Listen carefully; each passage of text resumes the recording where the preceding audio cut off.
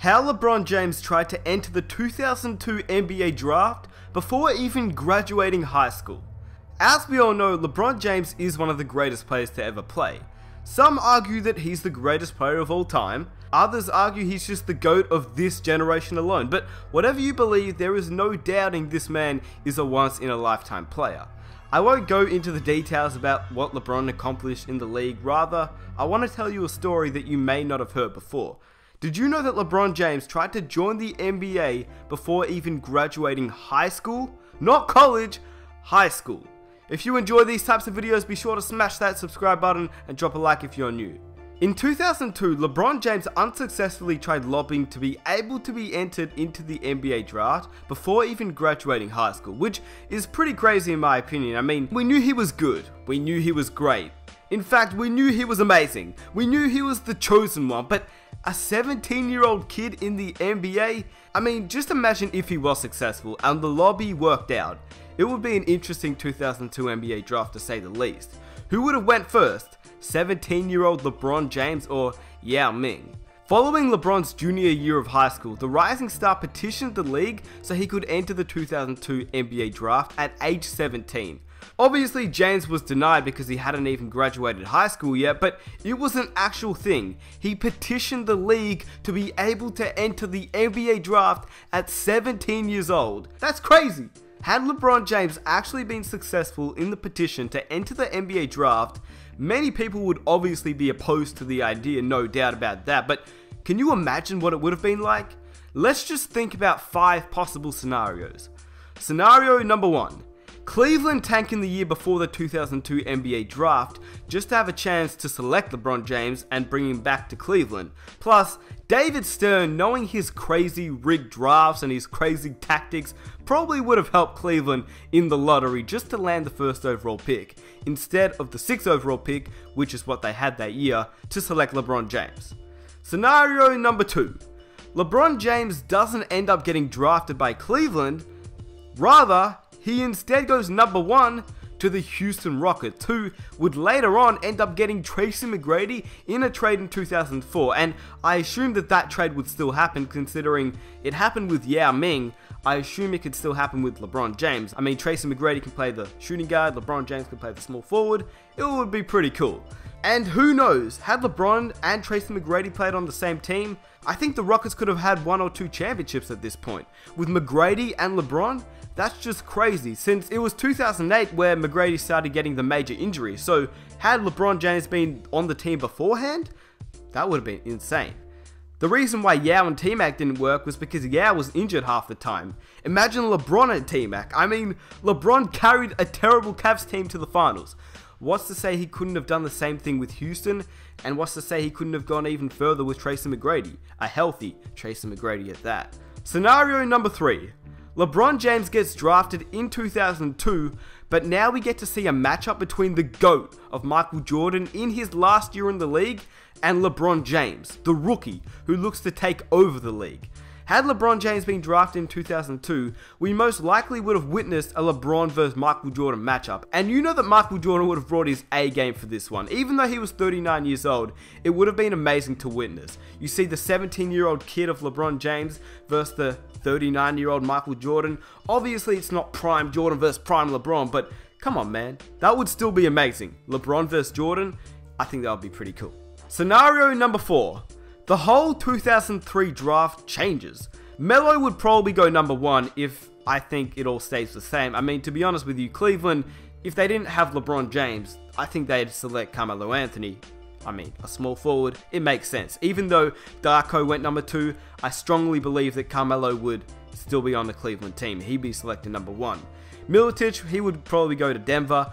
Chris Bosh would head to Detroit, and Dwayne Wade would end up in Toronto. But the crazy thing is, about all of this, if Bosh went to Detroit, they would have won the 2004 championship. I mean, we all know that Pistons team with Billups, Richard Hamilton, Tayshaun Prince, Rasheed, and Ben Wallace, along with Chris Bosh on the bench for the future. That's just crazy. So, had Bosh been selected in 2003 by Detroit, I'm just saying that that would be insane, and in this scenario, it would have happened.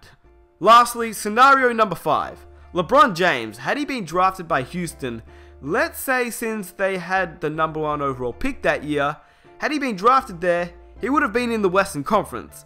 That means we would have seen battles like Kobe's Lakers versus LeBron's Rockets in most likely the Western Conference Finals. I mean, just imagine all those battles in the playoffs. If only David Stern let this happen. Like, just imagine the whole landscape of the NBA right now at this point if LeBron James was in the Western Conference. It would be insane. By the way, let me know if you guys can think of any other scenarios had LeBron James been drafted in 2002 at age 17. Those were just 5 off the top of my head, but obviously there's heaps and heaps more, so just if you have a scenario, let me know down below, because I think it's pretty cool just to wonder. In my opinion, I think LeBron James and his mum tried to lobby for LeBron to be able to leave high school early for the 2002 NBA draft, and obviously it failed. After the loss of the Division II championship game and a Gatorade National Player of the Year award, LeBron James tried to petition the NBA before the NBA's one and done rule was implemented in 2006.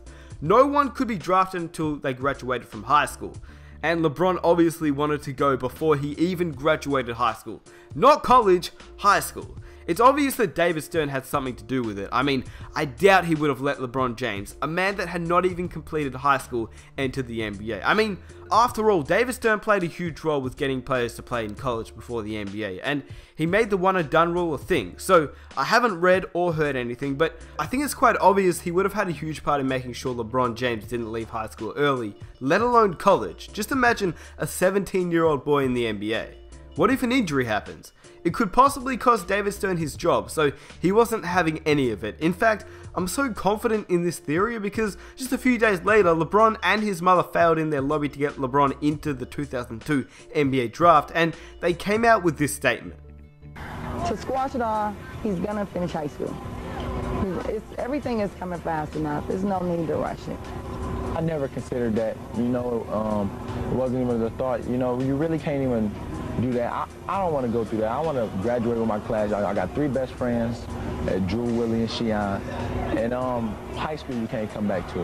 And prom you can't come back to. Lastly, I want to say one more thing, and this is what Danny Ainge said. If you don't know who Danny Ainge is, he's the current general manager of the Boston Celtics right now. And he said this back in 2002 while LeBron James was still in high school. And I quote, "If I were a general manager, there are only 4 or 5 NBA players that I would trade to get him right now." And at that time of that quote, Danny Ainge was actually the Phoenix Suns coach. Now, do you know how crazy that is? Keep in mind, Danny Ainge has shown that he's a pretty respectable GM at this point. I mean, he's the GM of the Boston Celtics, the guys who seem to be in every trade rumor to get DeMarcus, to get Carmelo, to get all these players. Yeah, he is their GM, although he hasn't made a move with all the picks they have. I'm just saying, he got the picks in the first place. That's for another story.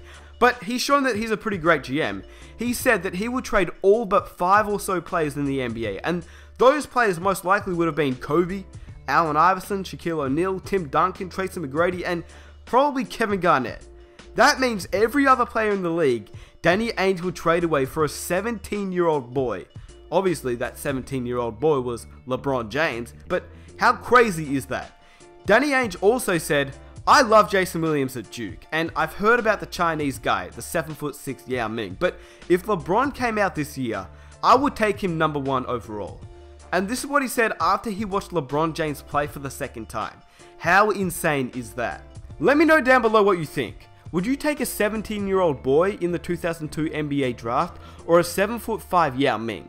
I want you guys to let me know, but not from what you know now, but what it would have been like in 2002. Had you not know what LeBron would turn into, and had you not know what Yao Ming would turn into? Who would you draft? A lot of people would take Yao Ming since, he was 7'5" and he looked like a dominant player in this draft. And don't get me wrong, he ended up with an amazing career. And had it not been for injuries, who knows what could have happened. But let's be real, even at age 17, in fact, even before 17 years old, most teams would have picked LeBron James. There was no doubt he was the #1 hype prospect ever. His age didn't matter. He could have been 15 and teams would have wanted him. Okay, I don't know about that, but I'm just saying that he was really damn good in high school. And I hope you guys enjoyed the video. I just thought it'd be a very interesting video for those that didn't know about LeBron James and how he tried to enter the draft at age 17. Like I said, just imagine if David Stern let it happen. If you enjoyed this video, please subscribe for more videos just like this. We're trying to get that 200,000 subscriber mark. That would be awesome if you guys could help me get there. And if you enjoyed this video and you want to see more, let's try and hit 4,000 likes, and I'll catch you guys in my next video. Also, comment any other suggestions on video ideas that you have, and I'll try and make it happen. I'm out. Peace.